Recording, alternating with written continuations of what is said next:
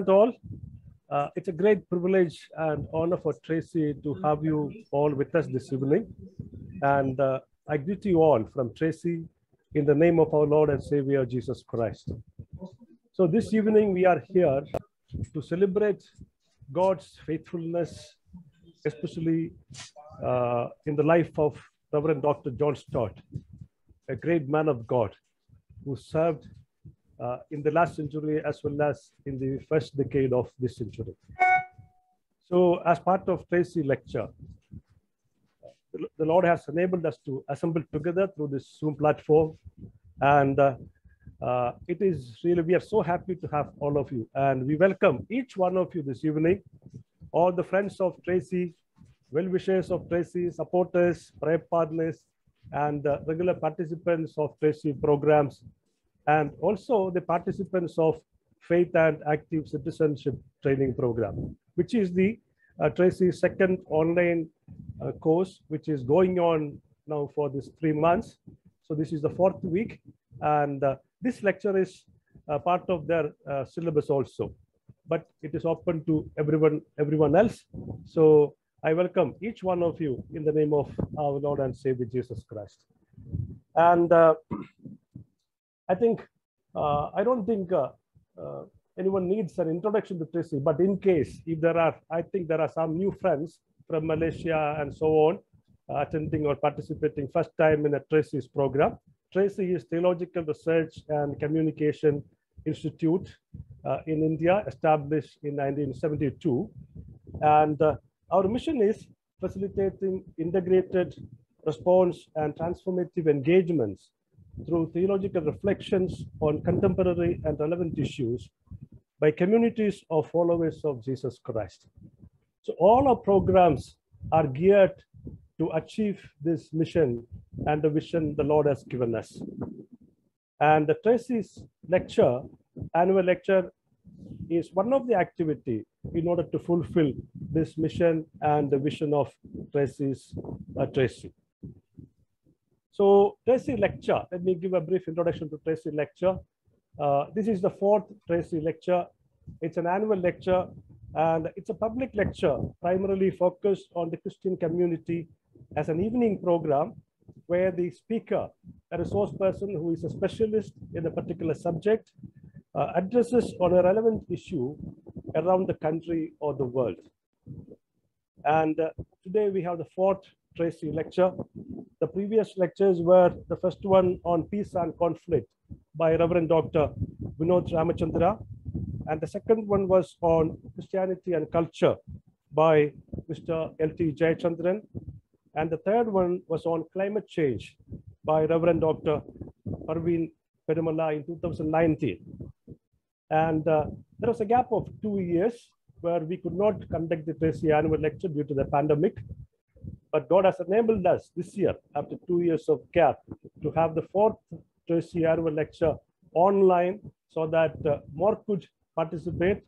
And when we planned for this program, we were also unsure whether we would be able to hold a physical meeting. Perhaps in God's goodness and providence, because it's an online meeting, many of us are able to participate in this program from far and wide. So, and this is the first online TRACI lecture. And in this lecture, as the flyer has already announced, we are commemorating the centenary year of Reverend Dr. John Stott through this lecture. So I will give a little bit more of introduction to John Stott. I am very much sure that everybody knows John Stott, but however, in case for some of you who do not know more about him, a brief introduction I will be giving later. Now we will take time for an opening prayer and a word of greetings from Dr. Jacob Cherian, who is the chairperson of TRACI's governing board. So over to Dr. Jacob Cherian for the opening prayer and the greetings. Thank you, Brother Isaac. Thank you for a wonderful introduction to the TRACI meeting. Now, before we start the meeting with a word of prayer, we would, of course, like to thank Brother Matthew for his long association. Brother Matthew joined TRACI in 2015. For 30 years, he was a part of the UESI staff, and he was active. He was very, very committed and was a man of high integrity and commitment. His character and integrity are known to all of us. I have known him for the last 30 years, and I have found he was really a blessing to TRACI and to UESI, whichever organizations he was associated with. As he took on the difficult role of the director of TRACI from 2016, we thank him for the way the Lord used him as a blessing to this ministry. We thank him as we know that he will be continuing to be a part of us, even though he may not function as a director, but his advice and blessing would continue to be with each one of us. All of us continue to look to him for leadership, for encouragement, for friendship, and for all the guidance and support he continues to give. They say that it is the hearts that matter, for he lives in our hearts all the time, whether he's a director or not. And a love and affection for him will continue. We'd also request your prayers for Brother Satish as he takes over the role of Brother Matthew. Most of us are familiar with Brother John Stott. Most of us have heard of the Tyndale commentaries, and he was the founding author for it. And he was a blessing. His life was a blessing for each of us. And as we continue the meeting, let us bow in prayer. Heavenly Father, we thank you for your love and mercy. We thank you for your mercy as we remember the life of Brother Matthew Verghese. We thank you, O Lord, as we remember the tremendous gift you have given us through the life of Brother John Stott. We thank you for bringing Brother Chris Wright in our midst. And we pray, O Lord, that this would be a time of blessing to each one of us as we participate in this meeting. We pray this in the precious name of our Lord and Savior, Jesus Christ. Amen. Amen.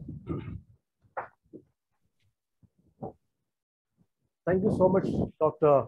Jacob Cherian, for this word of greetings, and also appreciating Mr. Matthew Verghese, our former director, and Mr. Satish Joseph Simon, our new director, who has assumed the responsibility and the role of responsibility of the director of TRACI from today onwards. So I will give a detailed introduction and special welcome to our special guest this evening later. But before I do that, let me also introduce John Stott little bit, very briefly, to John Stott about to all of us. As most of us know, John Stott, we are celebrating the centenary year of John Stott. So he was born on 27th April 1921. And this one-year celebration is going on through Langam partnerships and various ministries associated, and various ministries which are blessed by John Stott and his ministry. And he was called to glory on 27th July 2011. In 2005, the Time magazine placed John Stott among the 100 most influential people in the world. However, it is quite unfortunate that many Bible-believing Christians, many including evangelical Christians, who haven't recognized the contribution of John Stott properly. That is why even today when we are together here we are not to exalt John Stott, but here we are to exalt the name of the Lord of John Stott, because his single passion was the glory, and that, if I use the correct and exact word of John Stott, the greater glory and honor of Jesus Christ. He lived, ministered, wrote, engaged, taught, and traveled all over the world for the greater glory and honor of Christ. Even through this lecture, we want to see that we would be able to bring greater glory and honor to our Lord Jesus Christ. According to Billy Graham, John Stott represents a touchstone of authentic biblical scholarship that has scarcely been paralleled since the days of the 16th century European reformers. In his book, The Glory of Preaching, Darrell Johnson describes John Stott as the purest expository preacher in history. What a great tribute. The purest expository preacher in history. And Alistair Chapman has written a critical biography of John Stott titled as Godly Ambition. In that, the concluding statement he makes is this: few did more than John Stott to shape global Christianity in the 20th century. Let me repeat that again. Few did more than John Stott to shape global Christianity in the 20th century. So John Stott's influence and involvement on the Lausanne movement and IFES is commendable. His contribution to develop pastors and theologians from the developing nations through his initiatives of LICC, that is London Institute of Contemporary Christianity, and Langham Partnership is definitely noteworthy.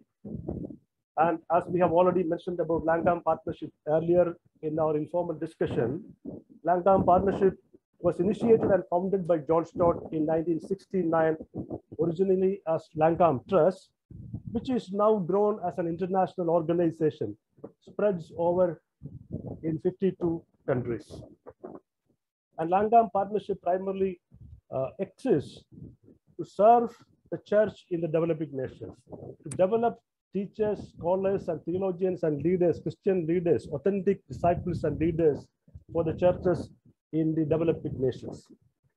And through the work of Langham Partnership, they have developed by now around 300 Langham scholars. And we are really blessed. The Indian church is blessed with many Langham scholars. I hope that some of them are with us this evening.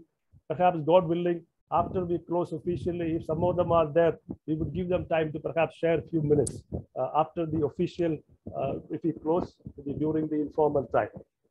So we are really grateful for the contribution and the ministry of Langham Partnership, especially for the church in India.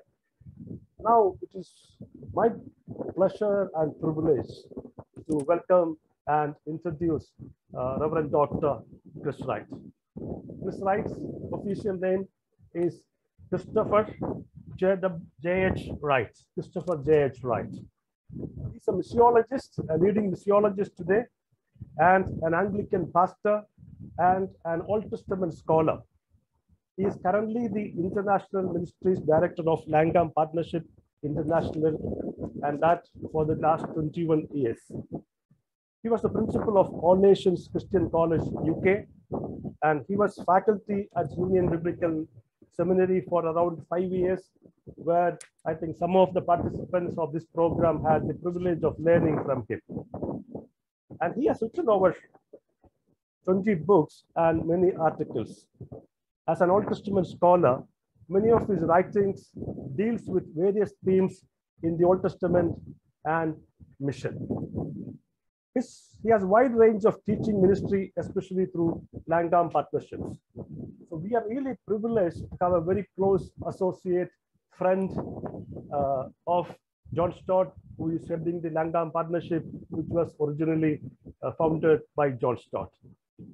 And today's theme is Christians in the public square. Today's topic of our lecture is very close to the heart of Stott. And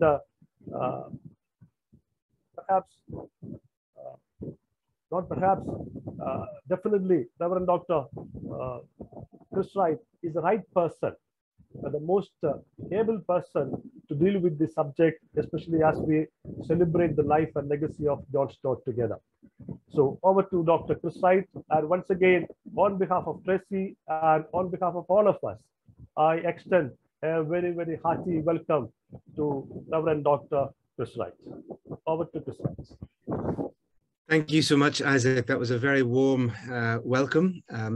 As you say, indeed, I did take over from John Stott and the ministries of the Langham Partnership 20 years ago. And we have a large number of Langham scholars and also, of course, support a number of seminaries, and also now a very strong Langham preaching movement or movements actually within India, run by Praveen and Veena Bunyan, but also with regional preaching movements in several different language parts of India. And as you rightly say, John Stott, having founded the London Institute for Contemporary Christianity, and one or two of the participants said that they actually studied there in London under John Stott years ago.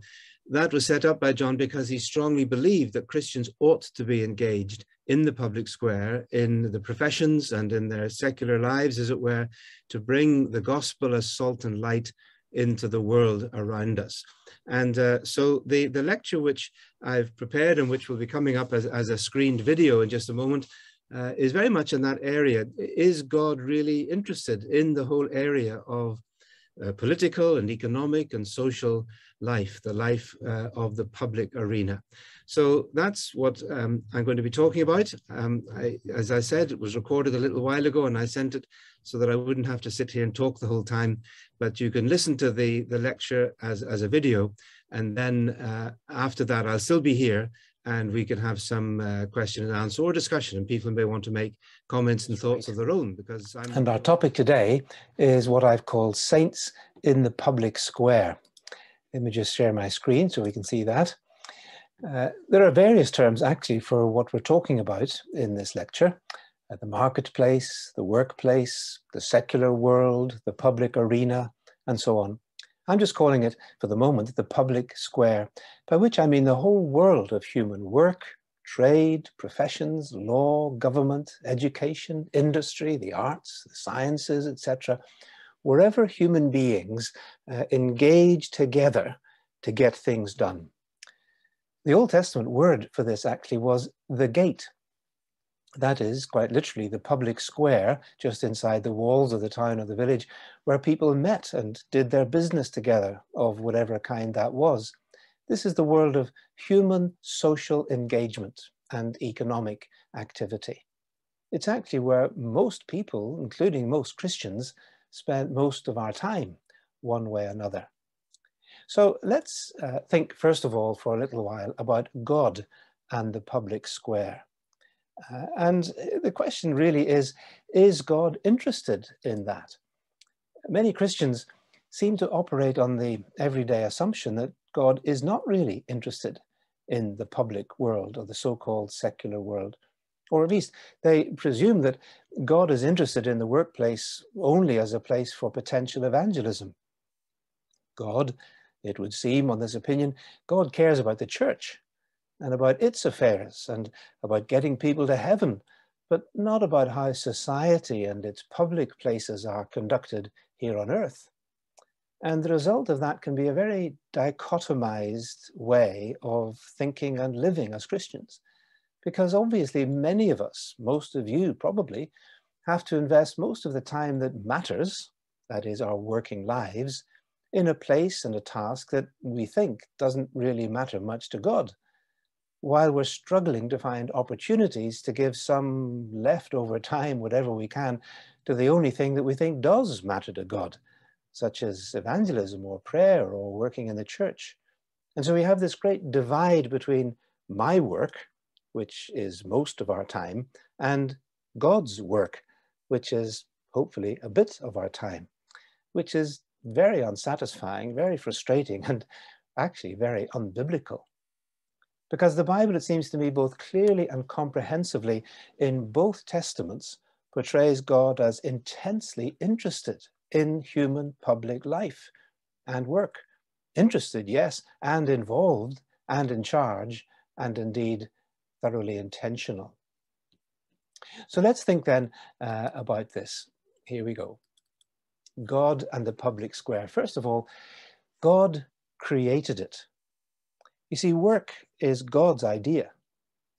Genesis 1 and 2 give us our first picture of the God of the Bible, and it presents God to us. God presents himself to us as a worker. There he is, thinking, choosing, planning, executing, and evaluating something that he does and accomplishes. God works. So when God decides to create humankind in the image and likeness of God, what else could humans be but workers, reflecting in their working lives something of the nature of God himself? And specifically, God laid upon human beings the task of ruling the earth in Genesis chapter 1 and of serving and keeping it in Genesis chapter 2. So this enormous task required, first of all, the complementarity of being created male and female for mutual help, because a man is no good at this task alone. No, it's a task that is built in with some other fundamental economic and ecological dimensions of human life. God has given us a planet with a vast diversity of resources that are scattered all over the surface of the earth. So there is, at a very basic level, an obvious need for trade and exchange between groups of people living in different places so as to meet one another's needs. And that task, in turn, necessitates economic relationships. And so there's a need for fairness and justice through the whole social and economic realm on this planet Earth. There needs to be justice, both in the sharing of raw resources with which we work, and also in the distribution and the products of our work. So the biblical witness is then that all of this human endeavor, all of this human work is part of God's intention for human life on earth. Work matters because God made us workers, like God himself created in his image. So then, to come back to our screen,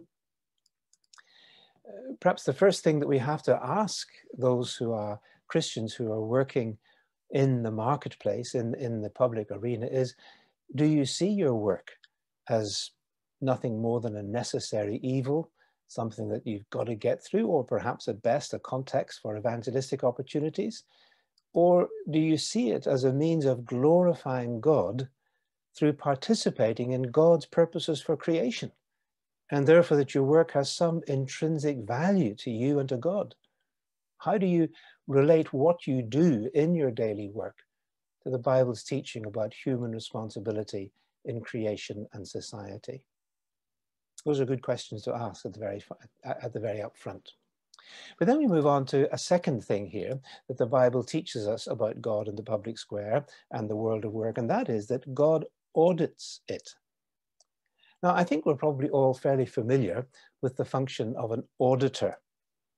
The auditor provides independent, impartial, and objective scrutiny of a company or a charity's activities and claims. The auditor has access to all the documents, all the evidence. To him, all books are open, all decisions known, and from him no secrets are hidden. Auditors inspect, they inquire, they examine, they disclose.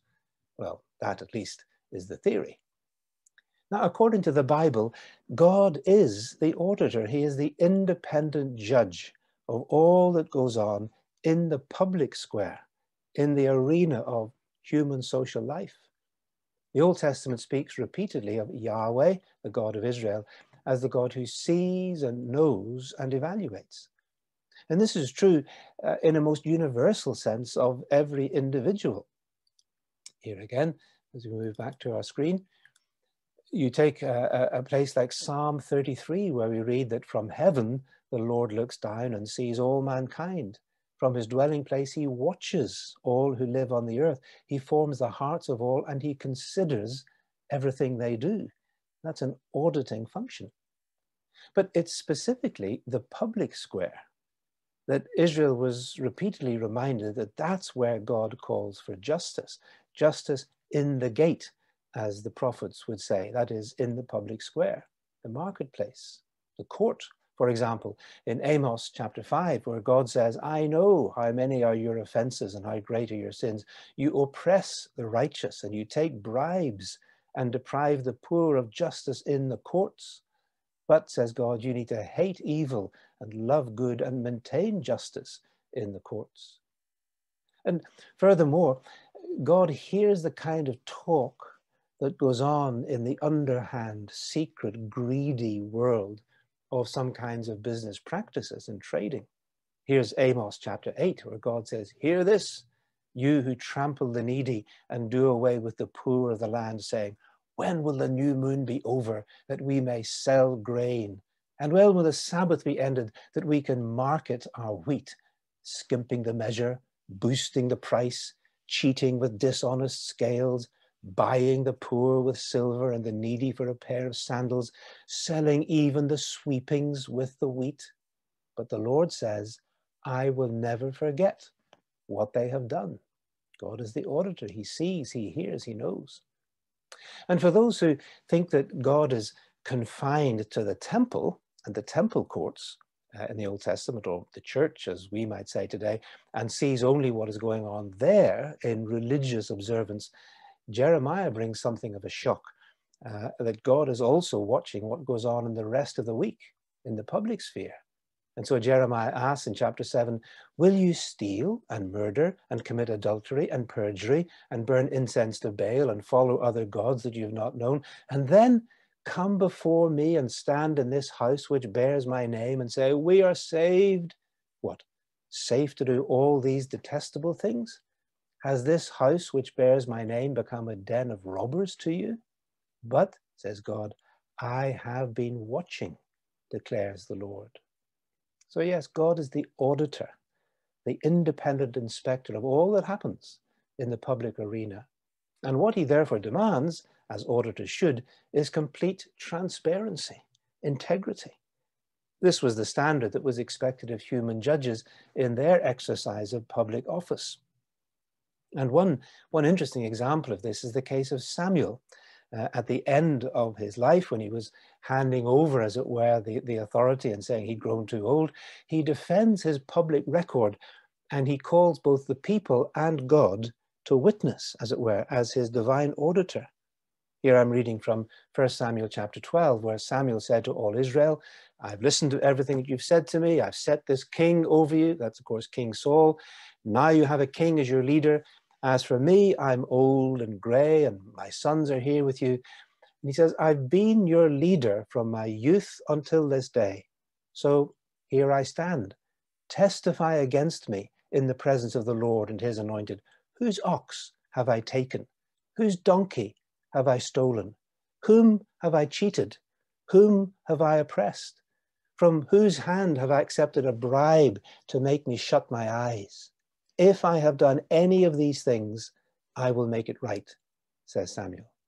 And the people reply, you have not cheated or oppressed us. You have not taken anything from the Lord's hand. And Samuel said to them, the Lord is witness against you, and his anointed is witness this day, that you have not found anything in my hand. Samuel stands there as a model of accountability, transparency, and integrity, because he knew that God was his judge. So I think the next question we have to ask of those who are at work in the world then is, how and when do you consciously submit to God's audit of your daily work? In what way does your accountability to God, not just to your boss, affect the way you do your work? Do you see yourself as working for God and before God, in his presence, day by day, at the desk, in the place of work, wherever it is that God is the auditor? So the world of work, God created it, God audits it. Now here's a third perspective that the Bible brings to the public awareness, the public arena. And that is that God governs it and judges it. Now, we know, of course, that human public life, the marketplace, or just the market as it's sometimes called, is made up of human choices for which human beings are accountable and responsible. The markets behave, as we're told in economic theory, as the outcome of millions upon millions of individual human choices. So in that sense, all that happens in the public arena, in the marketplace, is a matter of human action and choice and moral responsibility. And yet, at the same time, the Bible puts it all under God's sovereign government. See, the Bible affirms both sides of this paradox. On the one hand, human beings are morally responsible for our choices and our actions and the public consequences that they have. And yet, on the other hand, God retains sovereign control over the final outcomes and destinies of human public life in the economic and in the political sphere. And there are many Bible stories that illustrate this. Here are some.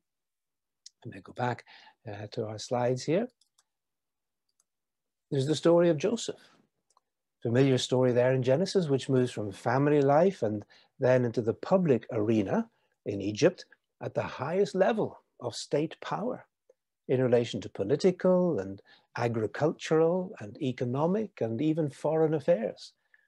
And in those narratives, all the human actors are personally, morally responsible for their own motives and words and actions, whether good or evil. But the words of Joseph to his brothers at the very end of the story, and at the end of the book of Genesis, express God's view of all that had been happening through that long story. We read there in Genesis 50 that Joseph said to them, "Don't be afraid. Am I in place of God?" And then he says, you, my brothers, you intended to harm me. Literally it is, you meant it for evil, he says. He's not making any excuses for them.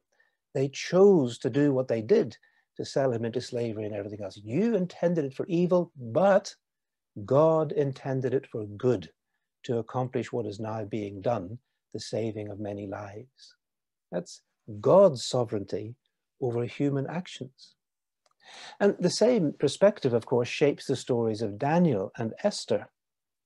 And in all three cases, Joseph, Daniel, and Esther, the public arena is pagan, as we might say. That is, these events take place in nations that are quite outside the covenant community of Israel. The human political authorities, in all three cases, Egypt, Babylon, Persia, they bear no allegiance to Yahweh, the God of Israel. And yet, in all three cases, it is the will of Yahweh, the God of Israel, that governs the outcomes of all their political and economic decisions.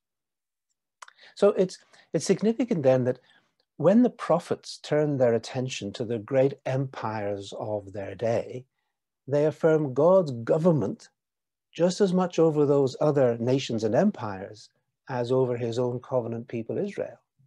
And that includes their public works, the marketplace, just as much as the military and all their adventures in conquering others. So, for example, Isaiah chapter 19 puts the whole of Egypt under God's judgment, including its religion, its irrigation project, its agriculture, its fisheries, its textile industry, its politicians, its universities. It's all, as it were, under the governing judgment of God. Or you look at Ezekiel chapter 26 and 28, that's a sustained lament for the great seaport city of Tyre, when God's judgment would fall on them for their domination of the maritime trade routes that stretched right across the Mediterranean. So they're portrayed as a great trading ship filled with the cargoes of the nations, which God sinks in the depths of the sea to great fear, trembling. Or we think again of Daniel and Daniel chapter 4, which portrays the arrogance of King Nebuchadnezzar, who's gloating over his city. And he says, "Is not this great Babylon, which I have built as my royal residence by my mighty power and for the glory of my majesty?" But the verdict of God was that his whole building project was on the backs of the poor and the oppressed, as Daniel points out to him when he says in verse 27, "Therefore, my king, be pleased to accept my advice. Renounce your sins by doing what is right, and your wickedness by being kind to the oppressed, and then it may be that your prosperity will continue." Well, Nebuchadnezzar refused to take that advice, and instead of humbling himself, he found himself humiliated into a more sober frame of mind. And in that Daniel chapter 4, the lesson that Nebuchadnezzar had to learn was that God governs the public square along with everything else. Or in Daniel's more graphic words that are there in the mouth of Nebuchadnezzar, heaven rules, and the Most High God is sovereign over the kingdoms of men and gives them to anyone he wishes. And so that's why you see At the end of the great Bible narrative in the book of Revelation, in Revelation chapter 18, Babylon becomes the code name for the whole global economic political system, and it portrays God as the ultimate judge on its greed and injustice and cruel oppression that causes so much human suffering. And so that means, therefore, that I think the third question that we have to ask of those who are seeking to follow Jesus in the so-called secular workplace and marketplace out there in the public square is, where and how do you perceive the governance of God in the marketplace? Seeing God as the one who's in charge. What does it mean in that sense to do as Jesus said, and to seek first the kingdom of God, the sovereignty of God, the rule of God, and his justice? And what difference does it make when you do? Is it simply the case that heaven rules, to quote Daniel, on Sundays, but the market rules from Monday to Friday, and Saturday's a kind of day off for everybody? Or are we thinking through this issue more carefully in terms of how we relate the sovereign governance of God to the world of public affairs in the political and international arena? And so we turn then to our fourth perspective on the whole biblical world of work. And it's a glorious surprise, and that is that God redeems it. And that, I hope, may come as something of a surprise. Because a pretty common Christian assumption that many people make is that everything that happens here on earth is nothing more than temporary and transient, and really has nothing to do with God or eternity. Life here is just a kind of vestibule, a kind of entrance lobby for eternity. So it doesn't really matter very much. It just, we don't need to bother about it too much. That's what many Christians think. And that very negative view of life on the earth, I think, is partly drawn from a mistaken interpretation of the language of 2 Peter chapter 3, where it talks about the apparent obliteration, the destruction of the whole earth, and indeed of all the physical creation. And if that's where it's all headed, it's all just going to be burnt up, then what eternal value can there possibly be to the work that we do in the here and now in this world? But the point I would want to make here is this, coming back to our screen, that passage there in 2 Peter 3 is really talking about the destruction of the evil world of human sin, the cleansing of the earth from the ungodly. Just as in the first half of the chapter, Peter talks about the destruction of the wicked in the flood, Noah's flood, when the world was destroyed, he uses that word, by water. And in the same way, he says it will be destroyed by fire. He's using the symbolism of fire as a cleansing metaphor, purging, not the total obliteration, but the cleansing and purging of the earth. So you see, this is the very different perspective that the Bible presents on this, that God plans ultimately to redeem all that he has made. Because, as Psalm 145 tells us, God loves all that he has made. And included within all that God has made is all that we have made with what God has made, or what God has given to us, as it were. Our use of creation, our enhancement and development of creation in the great cultural mandate of our civilizations. Now, of course, we know that all that we human beings have done on this earth has been tainted, twisted, spoiled by our sinful, fallen human nature. We're sinners. And just as we need to be cleansed and purified by God, so also do all our works. But you see, that's exactly the picture that we have in both the Old and the New Testament. It's a vision of redemption, not obliteration, of cleansing and restoration of all that is good and valuable in God's creation and in what we have done with it. There's a wonderful passage in Isaiah 65 which expresses this, that's particularly verses 17 to 25, where we have this glorious portrayal of what God says, I'm creating a new heaven and a new earth, a whole new creation, says God. And it looks forward to human life in this new creation that will be no longer will be subject to weariness and decay and death, in which there will be the fulfillment of family life and working life, in which all the curses of frustration and injustice and unfairness will be gone forever, in which there will be close, joyful fellowship with God, and also indeed in which there will be environmental harmony and safety within the animal and vegetable creation. The whole of human life, private life, family life, public life, will be redeemed and restored by God to glorifying productiveness. That's Isaiah's vision there in Isaiah 65.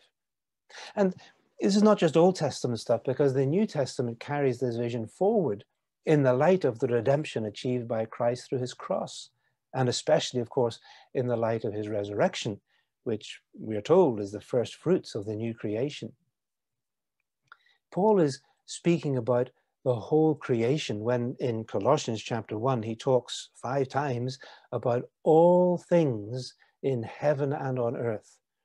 And he says that this totality, this creational totality of the heavens and the earth has not only been created by Christ and for Christ and is being sustained by Christ, but it's also redeemed by Christ through the blood of his cross. That's there in that incredible passage, Colossians chapter 1, verses 15 to 20. And because of this plan of redemption that God has for the whole of creation and for ourselves, it means that we look forward to the redemption of ourselves and creation together. As Paul puts it in Romans 8, that the creation waits in eager expectation for the sons of God to be revealed. But the creation was subjected to frustration, yes, of course, because of our sin and evil, not by its own choice, but by the will of the one who subjected it, in hope, that is, in the certainty that the creation itself will be liberated from its bondage to decay and brought into the glorious freedom of the children of God. And that's why, therefore, the final vision of the Bible there in Revelation chapter 21 and 22 is not of us escaping from the earth to go to some other place up in heaven, but rather of God coming down to live with us again in a cleansed and restored creation from which all evil will have been purged. And John describes that new creation as the city of God, doesn't he? And he sees all the glory of human civilization cleansed and purified of all evil being brought into the city of God. Here's what he says in Revelation 21, verses 24 to 27. The nations will walk by its light, that is, the light of Christ himself in the city of God. And the kings of the earth will bring their splendor into it. On no day will its gates ever be shut, for there'll be no night there. The glory and honor of the nations will be brought into it. Nothing impure will ever enter it, nor will anyone who does what is shameful or deceitful, but only those whose names are written in the Lamb's book of life. Now, those words, splendor, glory, honor of kings and nations, must mean that the combined product of generations of human beings whose lives and effort and work have generated this vast store of human culture and civilization. In other words, what will be brought into the city of God in the new creation, I think what these verses are telling us, will be this vast accumulated output of human work through the ages, all, of course, purged of evil, restored, redeemed, and then laid at the feet of Christ in order to enhance the life of eternity in God's new creation. That's where it is all headed. That's what God's plan for it is, redemption. Not simply taking all that humanity has ever done through all the generations of human life and just kind of tossing it into a cosmic incinerator. No, God's plan ultimately is its redemption, purging and restoration. And I wonder, doesn't that transform our whole attitude and perspective to Monday mornings when we go to the world of our work. So what this is saying is that all human history that takes place within the marketplace of public human interaction will be redeemed and purged and in some sense fulfilled in the new creation, not just abandoned and destroyed, which means that all our human work has value. It has significance, not just because of our role within creation from the beginning, when God told us to do this stuff, to be rulers and servants of creation, but also because of the new creation and the eschatological hope that it sets before us. And so with such a hope, then we can heartily follow Paul's exhortation. Do you remember it in 1 Corinthians chapter 15, where he's talked all about the resurrection of Jesus and how important that is, and where he says, therefore, always give yourselves fully to the work of the Lord, because you know that your labor in the Lord, that is in the risen Lord Jesus Christ, is not in vain.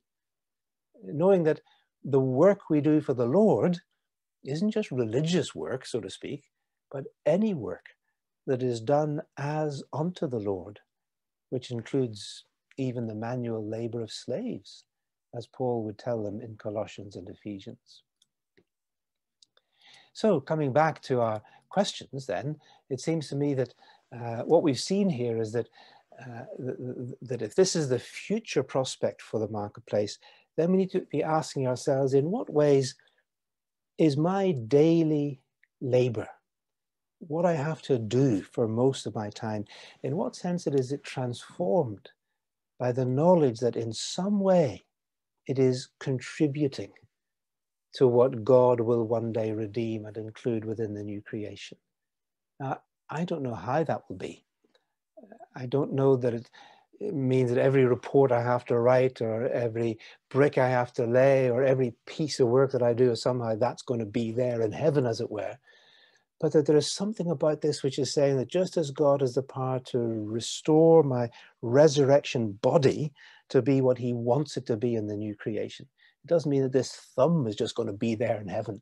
It means that I, as I am in my person, as this embodied human being, God will redeem and restore and resurrect to new life in the new creation. So it will be also for our work. So then, what have we seen? We've seen God's view of the public square, the social world of work, of economics, of politics, of government. And according to the Bible, God created it, he audits it, he governs and judges it, and he will ultimately redeem it. So that leads us on then to thinking now about, well, then what ought to be the attitude and the role and the mission of God's people in that sphere? What about Christians, us believers in the public sphere? And once again, the Bible has got plenty to say on that. So here we go to that. Christians in the public square. And here I've got two things that I want to say. That first of all, we are called to engagement, but at the same time, we are called to distinctiveness. Those two things, engagement and distinctiveness. Let's think of each of them in turn. First of all, we are called to engagement. And how can we be doing that? Well, first of all, it can very simply be done by actually serving the state, by actually engaging in public or political or civic office. The Old Testament, as we've seen, contains quite notable examples of believers, that is, believers in the God of Israel, who were engaged in the public arena, in the service, as we saw, of pagan empires and powers, like Joseph and Daniel. But, you know, the New Testament also urges Christians to be good citizens, good workers, paying our taxes, and so on, and therefore to be good witnesses to our Creator and Redeemer God. Work is still a creational good. That's to say, it is a good thing to work, and it's good to do good by working. In fact, Paul quite frequently instructs Christians to be doers of good. It's all one word in Greek, good doers, not goody-goodies, but doers of good. And when Paul uses that kind of language, it doesn't just mean being nice. Those terms that Paul uses, there were 2 or 3 of them, they all had a common social meaning in his day, which people understood.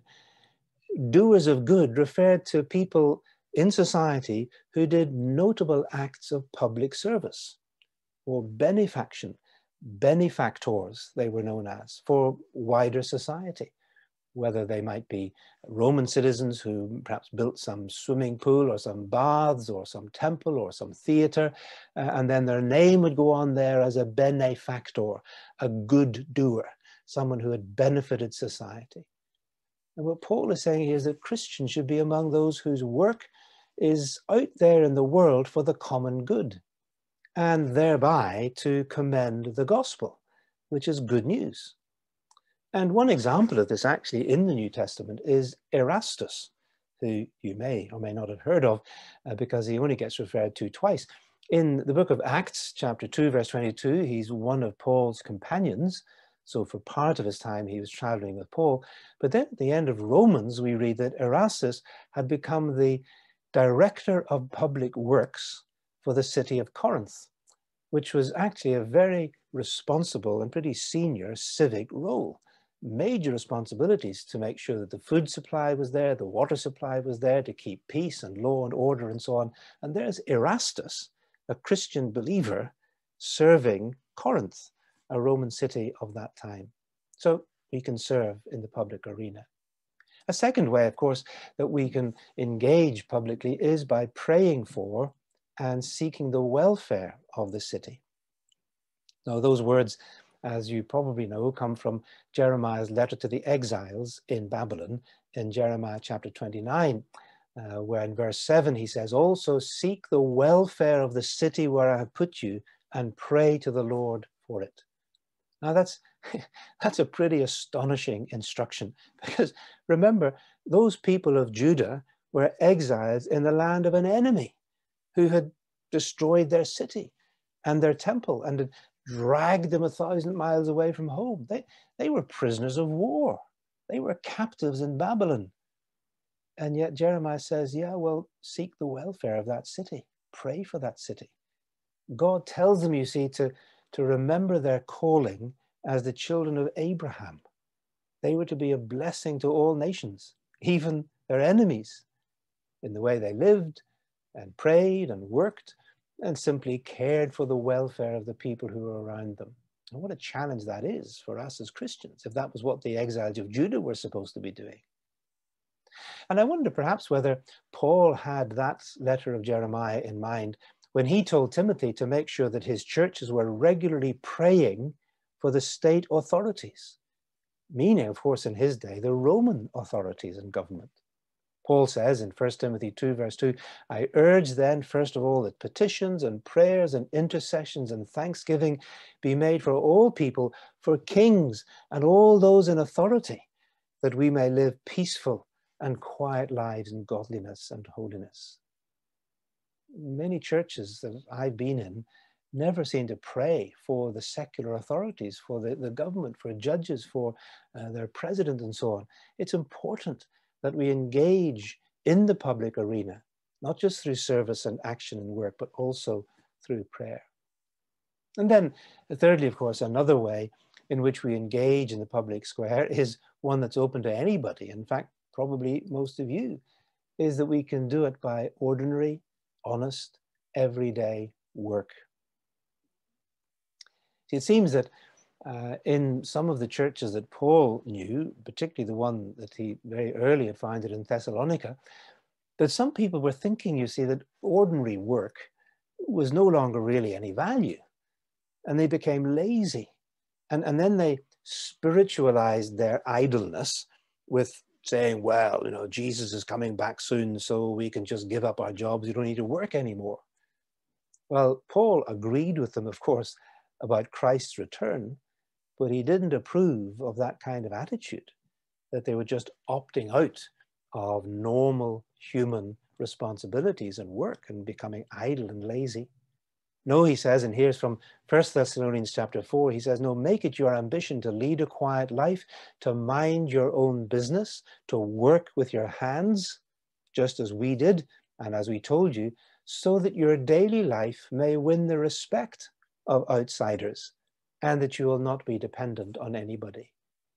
And of course, Paul could appeal to his own example as one who had supported himself through his own labor. He worked for his living in the secular workplace as a tent maker. As he says in 2 Thessalonians chapter 3, we were not idle when we were with you, nor did we eat anyone's food without paying for it. On the contrary, we worked night and day, laboring and toiling so that we would not be a burden to any of you. And we did this, he adds, in order to make ourselves a model for you to follow. So you see, Paul insists then that in serving others in society by working, we are also serving God. In fact, even to Christian slaves who would be working for non-Christian pagan masters who might be very cruel, Paul can say to them, you know, it is the Lord Christ you are serving. So I think we need to recover a really much more biblical understanding of service and work, or what we think of sometimes when we use this word ministry. Because, you know, sadly, we still suffer from this dichotomized, split worldview in which the word ministry is confined to full-time paid work within the church or paid by the church, such as a pastor or an evangelist or a theological teacher or a missionary or whatever else it might be. And everything else that isn't, as it were, church-based isn't ministry. No, it's just work. But ministry, serving, service, servanthood is what we're all called to in all of life as servants of God and as disciples of Christ. I mean, there are all kinds of ministries that are available to us, including in the so-called, falsely so-called secular callings. The public sphere out there in the world can be just as much a place of ministry as the church. In Romans 13, for example, it's interesting that Paul speaks about the Roman governing authorities as servants of God. And he uses the exact same words that are also used for ministers in the church, diakonoi theou. Political service, judicial service, can also be the service of God. Ministry, in other words.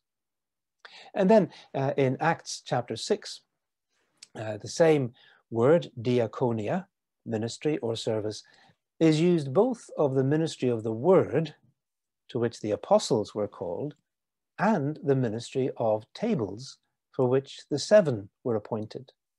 One was a teaching ministry, serving the scriptures. The other was a social ministry, serving food. But both were ministries. One was a priority for the apostles. The other was a priority for those who were selected and appointed to do it. It was their calling. Now, the text does not say that one form of ministry was more important than the other, only that the apostles knew what was the priority for them as apostles, not necessarily the priority for all the rest of the believers, because others had got other callings and ministries to attend to. Here's something that John Stott said about this, which I think is rather well said. I think I've had that up already. Yes, here it is. Here's what John Stott says. It's in his book, The Contemporary Christian. He says, it is a wonderful thing to be a missionary or a pastor if God calls us to it. But it is equally wonderful to be a Christian lawyer, industrialist, politician, manager, social worker, television script writer, journalist, or homemaker if God calls us to it. According to Romans 13, verse 4, an official of the state, whether legislator, magistrate, policeman, or policewoman, is just as much a minister of God, diakonos theou, as a pastor. There is a crying need, says John Stott, for Christian men and women who see their daily work as their primary Christian ministry and who determine to penetrate their secular environment for Christ. But if we are to penetrate that secular environment, the public square, the workplace for Christ, then we need something more than just engagement with it, which is what we've been talking about. We are also called to distinctiveness. So we're to be engaged, yes, but we're to be engaged as Christians, as saints in the marketplace, because we are called to be holy, which basically means to be different, to be distinctive. This calling on distinctiveness, this moral distinctiveness to start with, was actually an essential part of the faith of Old Testament Israel. Here's a passage in Leviticus chapter 18, where God is wanting the Israelites to understand that he wanted them to be what he says in chapter 19, wanted them to be holy. But what does that mean? Well, he says, you must not do as they do in Egypt, where you used to live, and you must not do as they do in the land of Canaan, where I'm bringing you, where you're going to live. Do not follow their practices. No, you must obey my laws and be careful to follow my decrees, because I am the Lord your God. So keep my decrees and laws, for the man who obeys them will live by them, because I am the Lord. And you see, that's actually what holiness meant for Israel. It meant being different, different from the idolatrous cultures around them, whether the empire of Egypt or the kind of health, wealth, and prosperity Baal cult of Canaan.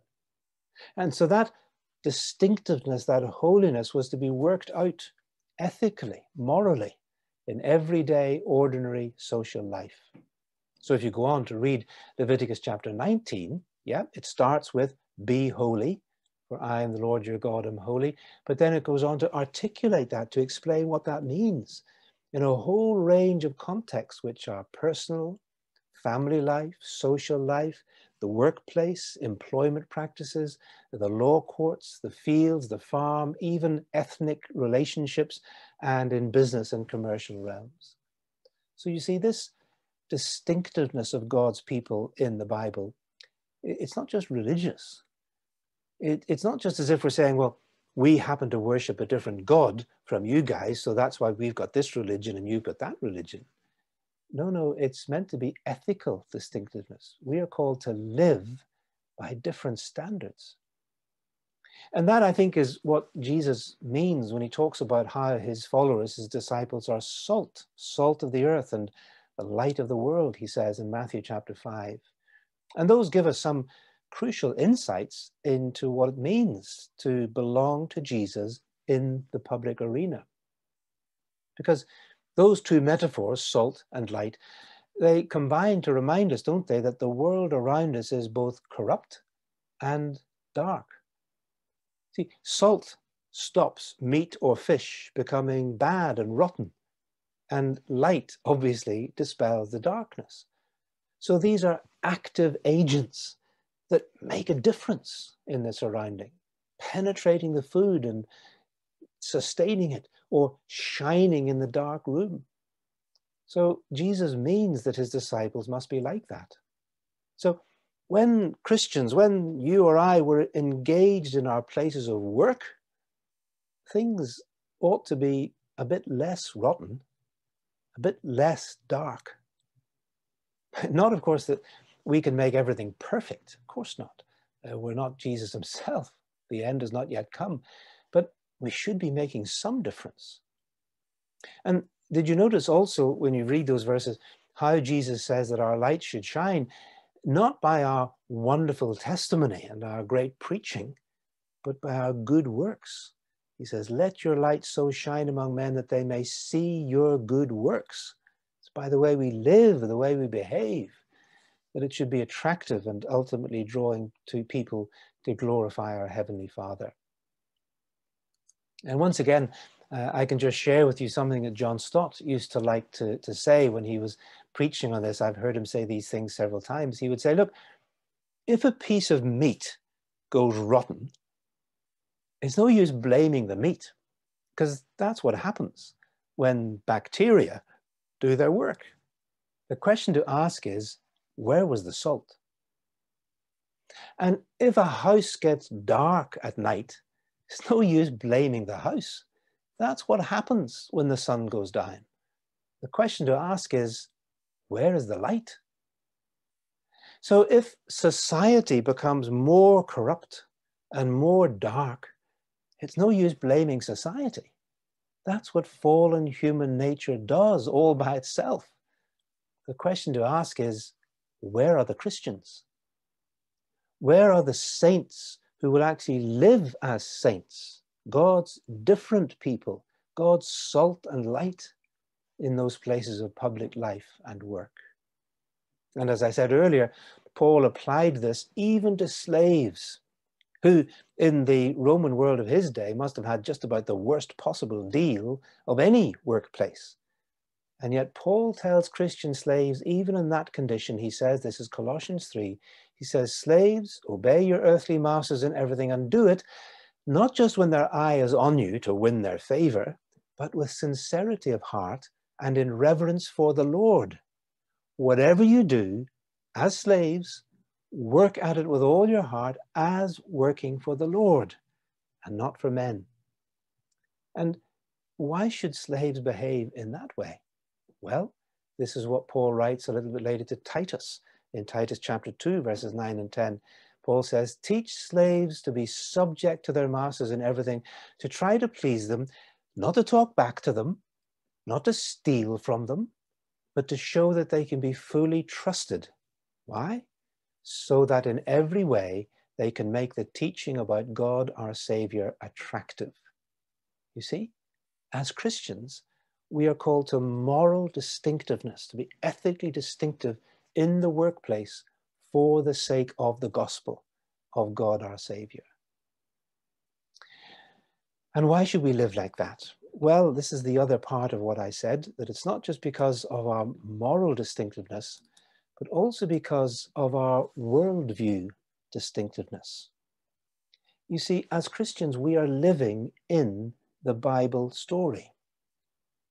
And it's that great Bible story which sees the whole of human life, work, ambitions, achievements, all of them valid in their own way, all of them intended by God to be part of his creation and what we do and his redemption and his future plans. But we see all of that, all our work, in the context of the overarching biblical story of God's creation through to new creation. In other words, we refuse to make an idol out of the marketplace itself, whether our own personal work there, or the market, or mammon, the god of greed and financial advancement. Why? We don't make those things our idols because we recognize the ultimate, highest reality, and we worship the living God alone.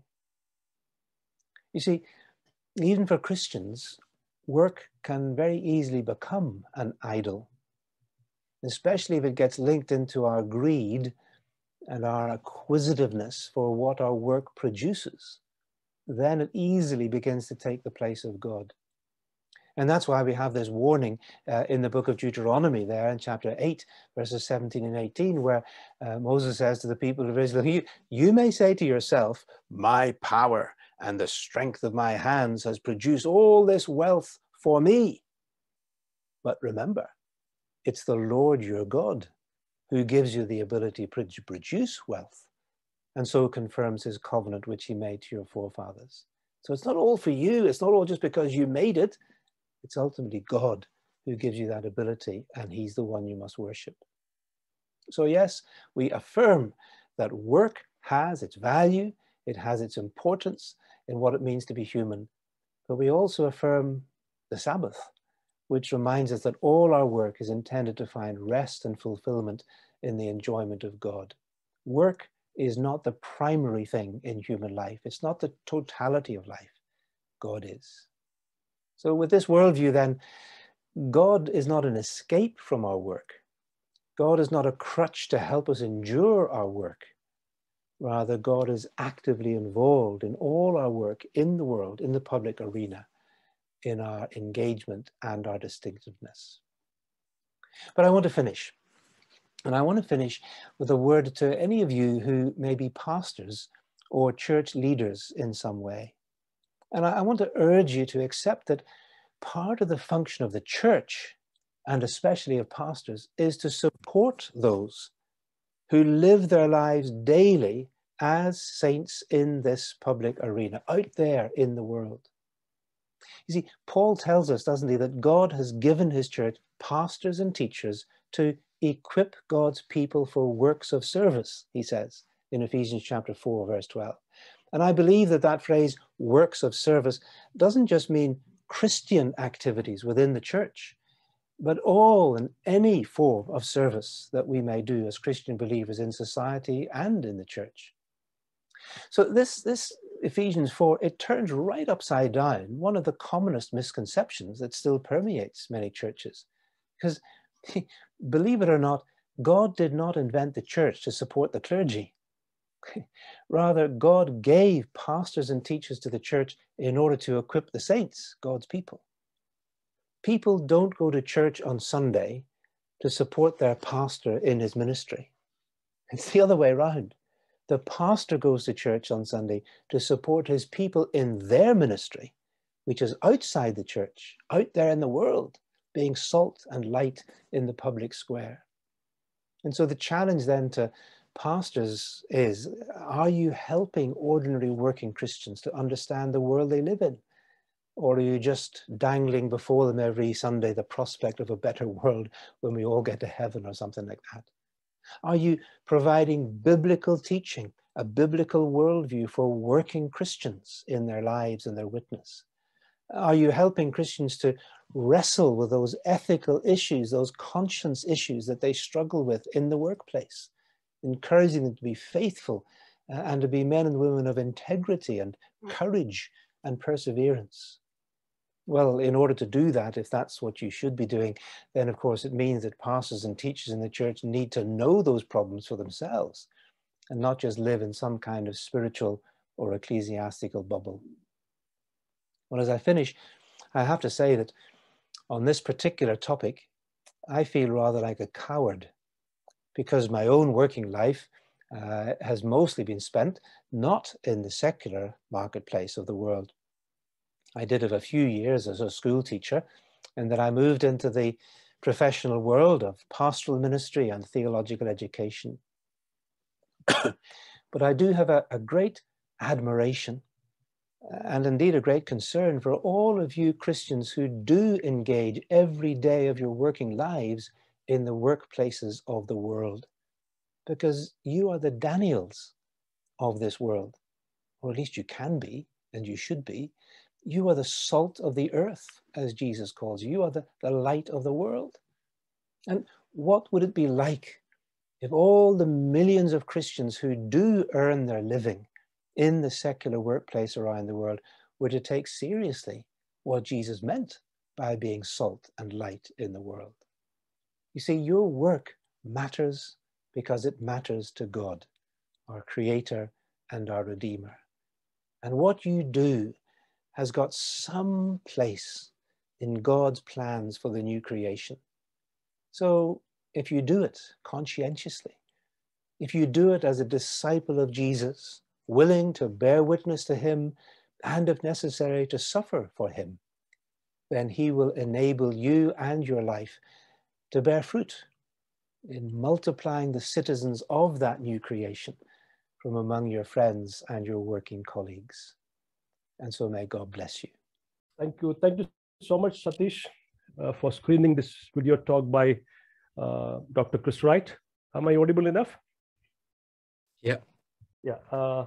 Because of lack of time, I don't dare to do a summary of what Dr. Chris has brought us through this video talk.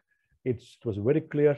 Personally, we all have been encouraged, challenged, I think, by this very crystal clear teaching from God's word about our role in this world, especially in the marketplace or the public square.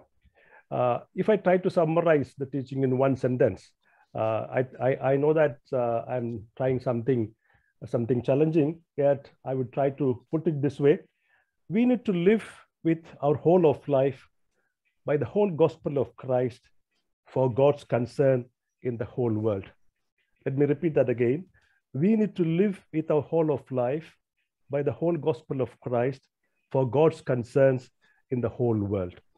So now the time is open to the participants, this brief time to interact, ask your questions, clarifications, or comments of the teaching given by Reverend Chris Wright.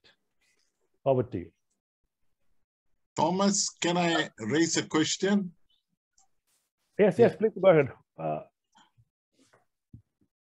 Okay, Dr. Chris, in your travels and seeing the development in the evangelical and the wider Christian community, do you really see a shift on these issues of Christians, especially evangelicals, taking a strong position on social justice theme?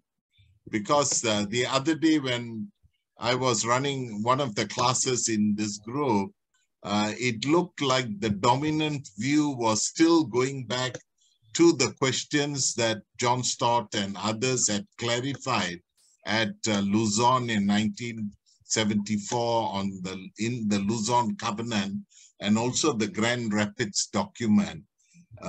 So I know that TFAN, World Vision have taken on very strong development agenda, but do you see a major shift in missions in a way? We know towards relief and development, yes, but to the broader issues that you are highlighting. I just wanted to see how you felt of the global trend. Thank you. Yeah. Yes, thank you, Dennison. I must say that the simple answer to your question is not a great deal. I think this area of John Stott's thinking, namely that Christians ought to see ministry in a much wider sense than ordained ministry in the church, and need to see mission as a much wider thing than simply evangelism and church planting.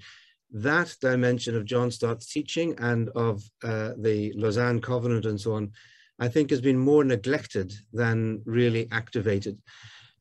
Thankfully, there's still the London Institute, which is banging that drum here in the UK, and there are more churches here that do have a solid biblical theology of work and workplace ministry. Here at All Souls Church in London, which is my own church, there's a fairly strong theology that for everyday work being where your ministry and vocation is, so serve God there. But I think it is still the case that around the world, there's a kind of retreat from the public arena because we think that's not really God's work. God isn't interested in it. And some of that is because of this very pessimistic view that, well, the world is all just going to be burnt up anyway, so why should we bother? We've lost a very strongly creational understanding of the Bible and therefore of mission. And I noticed that one of the questions in the chat from Thomas Daniel is to notice that this was not always so, that evangelicals in the 18th century especially were passionately concerned for social reform, political reform, alongside spiritual evangelism and gospel work. They did both. They didn't see a big dichotomy between them. And it was really in the late 19th and early 20th century, with the arrival of the so-called social gospel, when liberals were saying, we will bring in the kingdom of God. You don't need the cross and the atonement and personal salvation and all that. Just get better education, better economics, and we will bring the kingdom of God. And evangelicals reacted against that and said, no, the gospel is really about salvation. You have to be born again. Of course you do, and that was important. But they then retreated from the social arena into a kind of spiritual gospel. And thankfully, I say thankfully, John Stott and the Lausanne movement pulled evangelicals back from that in the 1970s and 80s with the documents that you refer to in Grand Rapids and elsewhere. A lot of work was done in the 1980s. But sadly, as you say, we still come across discussions and debates and arguments in Christian churches as to whether we should be involved in the social arena at all. And I just wonder sometimes, what Bible are you reading? Have you lost so much that God has to say in the scriptures about justice, not just in the Old Testament, but Jesus himself says that the really weighty matters of the law are justice and mercy and faithfulness. So I think we have a long way to go yet, but there are some signs of hope. Thank you. Thank you, Dr. Chris and Dr. Jayasurya. There are some more questions in the chat box. One of the announcements which I would like to make is that this session is being recorded, and we will be uploading this in YouTube later for those who have joined later or those who would like to again listen it once again. Okay, there is a question from Som Thomas, a question for Dr. Wright. I cannot say how thankful I am for your stating that my work in the marketplace is not just a vehicle for evangelism. However, I see a gap even in the thinking of Indian Christians who agree with you. They lack a Christian outlook on public issues other than in relation to their work. Yes, they are efficient, ethical, and human at their daily work, but on a host of other issues that are hurting the public square, Christians are absent in the public square. It could be caste, domestic violence, exploitative supply chains, economic policy, discrimination against Muslims. Where are the Christians who go beyond daily work to work side by side with Hindus and Muslims on these issues? Yeah, thank you, Brother Som Thomas. That, I think, is a very valid question, because just as one might become very privatized in a personal spiritual life and then expand that a bit to say, yes, I'll be a Christian in my workplace and seek to be faithful to Jesus and be a good disciple and work hard for the Lord, that still doesn't get to being salt and light in society, where there are issues of justice and injustice, of violence and discrimination, of climate change, which is one of the things you didn't mention, the environmental issues, and so on, sexual abuse and everything else. And I would want to say that, I didn't particularly say it in my lecture, but I would want to say that I think the Bible seems to suggest that God wants his people to be concerned about how society is run and to be involved in the means by which God has ordained that society should be governed, i.e. through politics, through judges, through kings and judges and so on. There is a sense in which that public area is where Christians ought to be. Now, the problem is that, of course, it's a very tough area to be a Christian, and especially in a country like India or some of the other countries where people are, I realize, on this call, where there is a massively non-Christian majority in the country, and where the government often is very much in collusion with a kind of religious nationalism of one sort or another, and where the Christian faith is very small and very minority. And yet that was how it was for most Christians through most of history in many parts of the world, and certainly back in the Roman Empire. And so when Paul says, yes, you should pray for kings and so on, when he allows Erastus to be a city governor, and when he says that magistrates do God's work, then I think there is a legitimate calling for some Christians to be willing to pay the cost, and to some degree sometimes the compromises and the challenges of being engaged in public life, at a political or in business or whatever else it is. And as I said, can be costly. But I think it's sometimes where Christians can make a difference. I mean, already we've referred to the 18th and 19th century social reformers in Britain. Now, that was not easy. They paid the cost. It ruined their health and their bank balances, but they campaigned for decades in order to attack the slave trade and in order to get social reform in factories and for children and in housing and everything else. So to be involved in that area is tough. And that's why I admire Christians who are in those areas as salt and light in such situations. So that's why I would encourage the question and encourage at least some on the call to go into that area if you're not already there, and to encourage others into it. There are some more comments and questions and words of appreciation and how each one of them was blessed through this session. And since our official time is almost up, let me take this time to just express our heartfelt gratitude and thanks to Reverend Dr. Chris Wright for being with us this evening and bringing us this very powerful, dynamic, and challenging teaching from God's Word. I believe that all of us are really blessed, and I would encourage all of us to again hear this when we upload this into the YouTube And on behalf of TRACI and on behalf of all of us, the participants, I take this opportunity to thank dear Reverend Dr. Chris Wright for your wonderful ministry with us this evening. God bless you. And now we will officially close with a word of prayer. After that, I hope Reverend Dr. Chris Wright is available with us some more time to interact with us informally at any questions or any clarifications or comments. May I request Mr. Matthew Varghese, the former director of TRACI, to lead us in the closing prayer. Okay, shall we pray? Father, we praise you for this evening time which you have helped us to think about your concern. And Lord, we praise you for helping us to listen your concern in a fresh manner. And praise you for using Dr. Chris to communicate this truth to us in a clear term. Lord, we pray that you may help us and also the church at large to be aware of your concern for the whole world, so that we will be getting involved, engaging, as we have heard, in and also participating with you in the reconciliation and redemption of the whole thing, whole world. Lord, we pray that you may continue to give us this perspective, that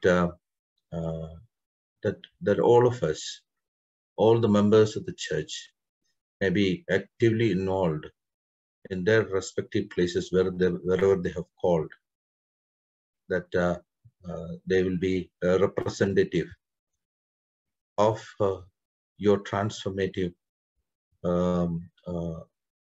work in their respective field, Lord.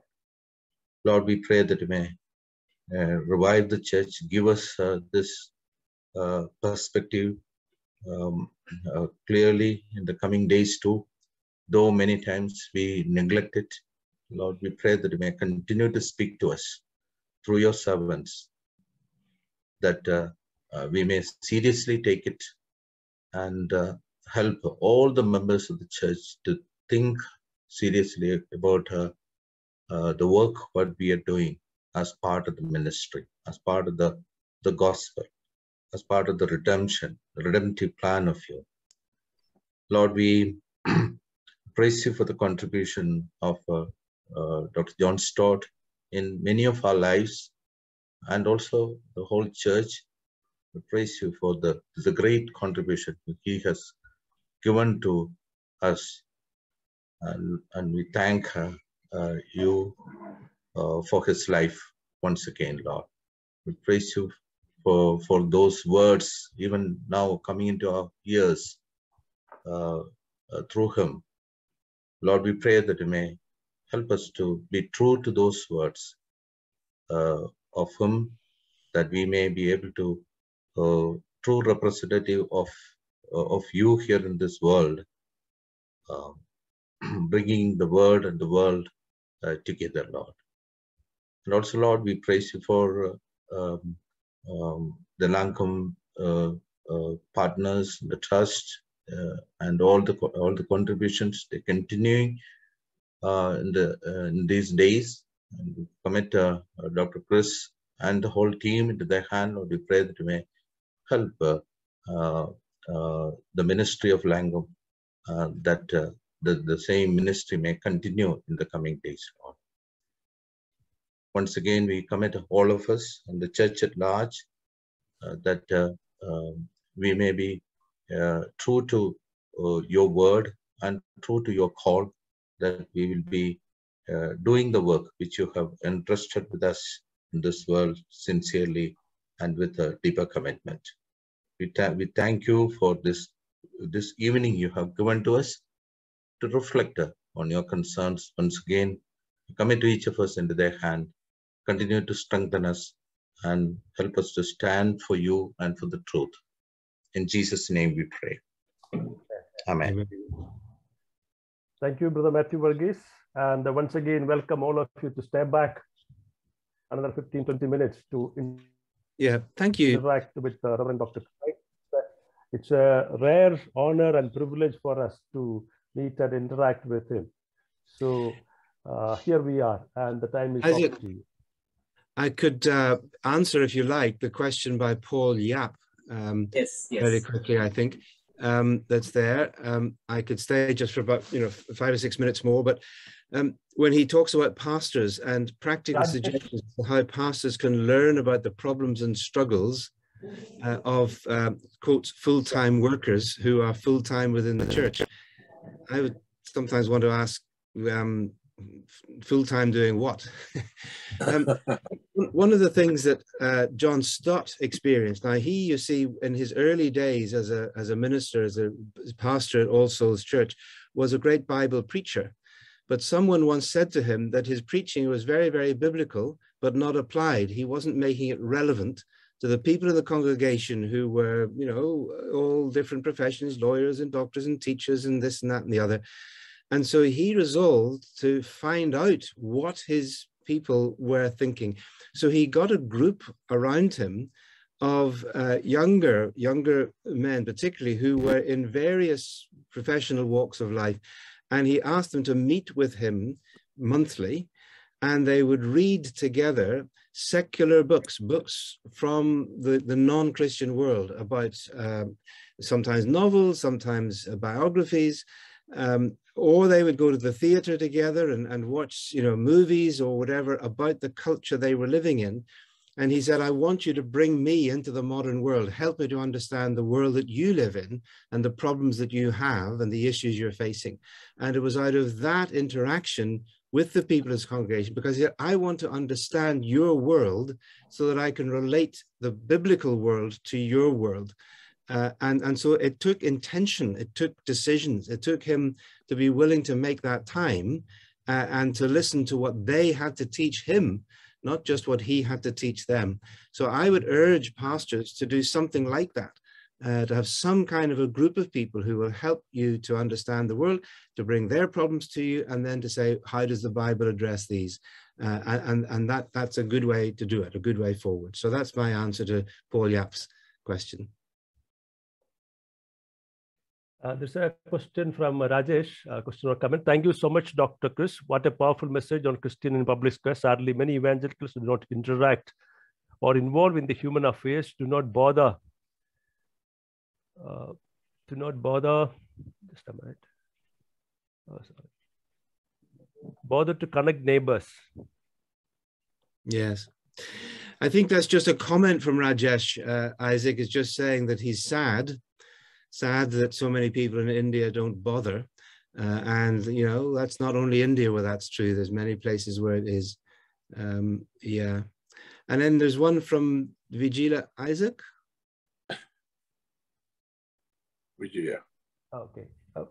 Can you ask directly?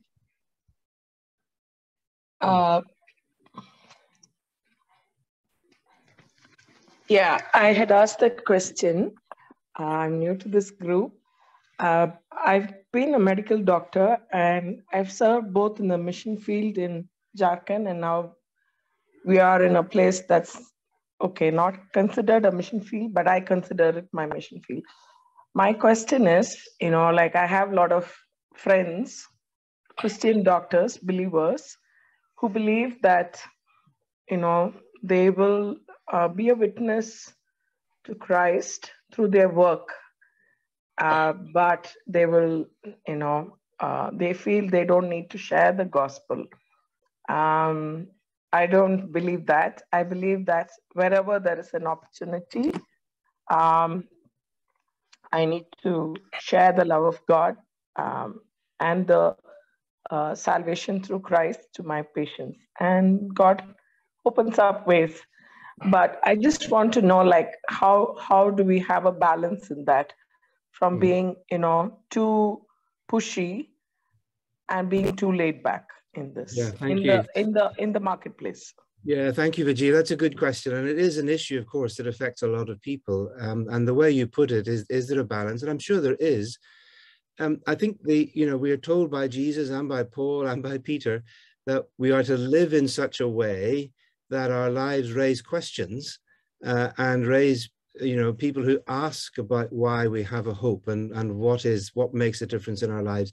So as you put it, whenever the opportunities arise, then we should certainly be willing and eager to state what it is that drives us, that we believe there is good news. And it's because there is good news, the gospel, that we're doing what we're doing. We're doing it for Christ's sake.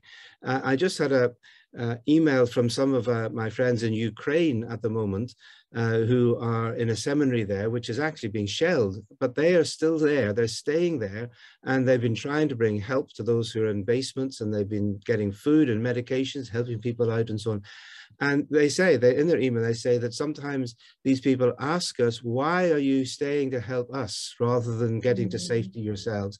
And when they tell them it's because they're Christians and they want to do that for Jesus' sake, then it enables them to have an opportunity to share the gospel and to talk about the evils of the world and so on.